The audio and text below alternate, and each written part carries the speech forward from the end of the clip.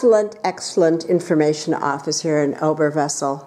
Really good. We're going to walk the walls and see so many different things. Look at all the different brochures that they have here. The walls are largely intact in their original medieval form and amongst the most significant and best preserved fortifications in all of Germany, as well as providing protection against attack, flooding, and even ice drift. They were of almost equal importance for the reputation of a town. It's the hospital tower. Figure out is how to climb up onto the wall. Right here. High walls and towers were visible for miles and bore witness to the power and wealth of the town. The walls once extended over a length of more than 2.5 kilometers and varied in height from 8 to 16 meters depending on the terrain. There were also 22 towers, 16 of which still stand. This place is incredible.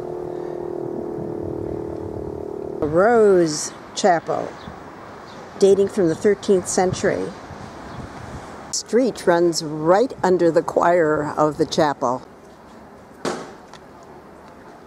The chapel, really, 1270. Interesting that the fortress ran right under the church. We have two towers. The one in the foreground is the Steingassenturm, and the other one is the Oxenturm.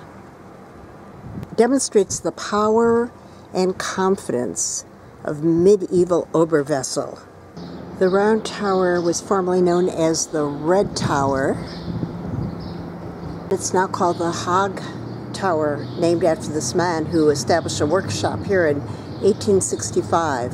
The Liebfrauen Church is one of the most important Gothic churches in the Rhineland, and its gold altar is the oldest Gothic shrine altar in Germany. It's not really gold, it's wood painted gold.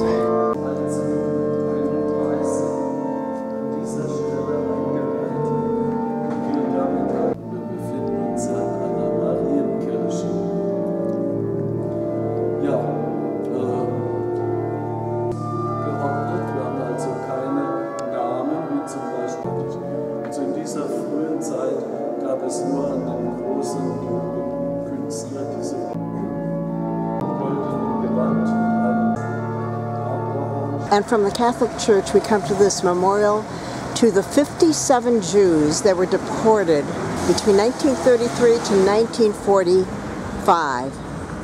I always find it incredible that they could not protect 57 men, women, and children.